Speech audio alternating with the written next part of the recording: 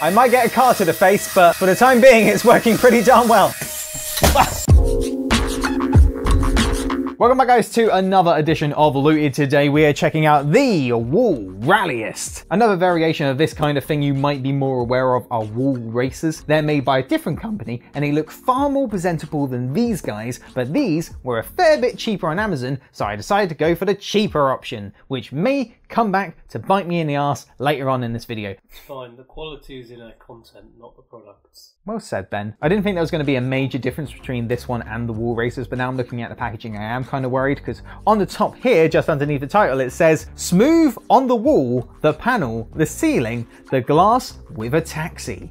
What the hell does that mean? Wool Haptor. What? What the heck is a Haptor? Super wide infrared control, miniature size and lightweight, auto stable and precision speed, tri-band technology. It sounds impressive, but I have no idea what that is. So inside the box you get a Wool Rallyist, or a car as we like to call them. One controller and a USB cable to charge.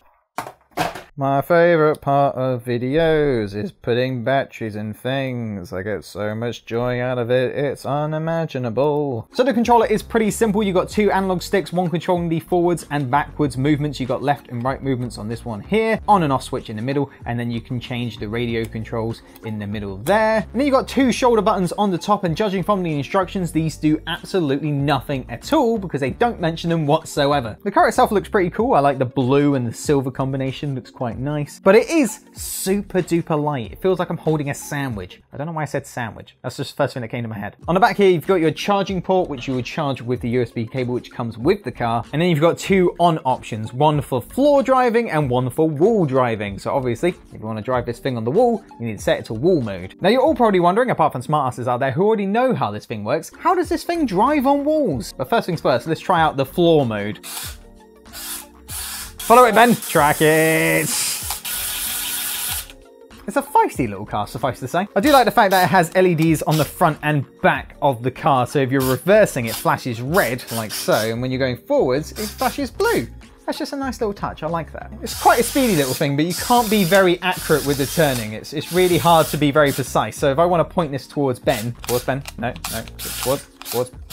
no, okay, wait, nearly got it, there we go. Not exactly very precise. Now let's try out the wall function. So basically this little car has a fan in the bottom here, which creates suction, which allows it to stick to the wall. Now I'm sure most of you know, fans can be pretty darn loud, so I have a feeling this car isn't going to be exactly very stealthy when it's on the wall.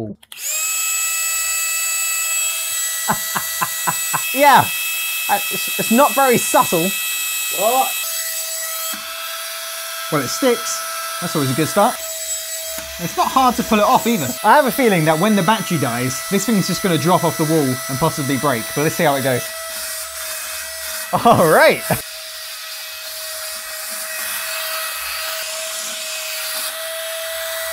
That's pretty neat. Oh, it's stuck on something. There's something on the wall which won't make it go any higher. This feels very risky, but it's working, so it was worth the risk. I might get a car to the face, but for the time being, it's working pretty darn well. I'm gonna try moving on to another wall panel, but if that doesn't work, I'm gonna try catching it when it inevitably falls. It's moving, it's kind of moving. Yeah, that's not going anywhere. Hey! I didn't catch it. But it also didn't break. And that's all that really matters. It's not really getting along with a paper background. It's trying its best though. So, you know, I've got to give it A for effort. And he's gone. This thing may not be overly impressive, but it is gosh darn fun. If you had like 3 of these all hooked up to different controllers and raced them along the ceiling, that could be a pretty fun evening. For the cheapest option on Amazon, it definitely does what it says on the tin, and it does it pretty well. Obviously the build is quite cheap, but it did actually manage to survive some pretty high drops, and that's always a good sign. The plastic is quite flimsy, so it is fairly shock absorbent. That'd be really embarrassing if I just dropped that and it just broke. When you're using one of these on the wall, you have to make sure that the wall is completely smooth. If there's a slight dent in the wall, it's not going to be able to get over it. Don't even think about using it on something like brick. that's just not going to work whatsoever. I do think a product like this would be better off coming in a set of 2 or 3 so you could play with friends straight out of the box. But if you are looking to buy one of these, may I suggest you buy 2, just because it's going to be way more fun if you can race 2 of these on the ceiling than just having 1 running about. It's cheap, it's cheerful, it works, but it does make me wonder how good the more expensive ones are, so maybe we'll check out one of those in the future. But for now, this is going to be it for another edition of Looted. If you like this video, hit like. If you like all our videos, hit subscribe. We've got more videos on the way. You can also follow us on Facebook, Twitter, and Instagram. We've even got my own personal Twitter, which you can follow me on there. If you want to support the channel further, check out the links in the description to our Patreon page. You can also join us on our Discord server, and we'll see you guys in the next one. Have a good one.